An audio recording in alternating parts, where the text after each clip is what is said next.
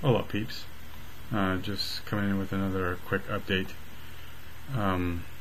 Last weigh-in, or today's weigh-in is 220, so I'm down a couple of pounds. Last time it was 221. So I'm doing Eat Stop Eat, which is intermittent fasting, and I'm going to be doing fasting every other day, so a total of 3 fasts per week. And I don't think I'll be doing any of those bursts of fasting 2 days in a row or 3 days in a row. It's just not my thing. So I'll be doing 3 days a week, non-consecutive days, and I'm doing that because I want to drop fat fast.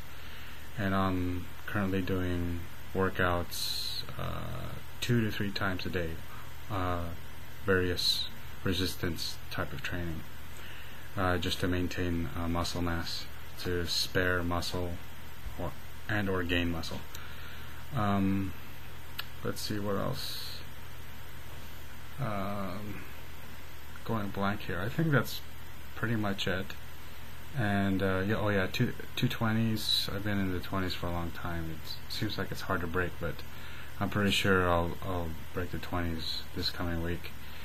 And yeah, I just want to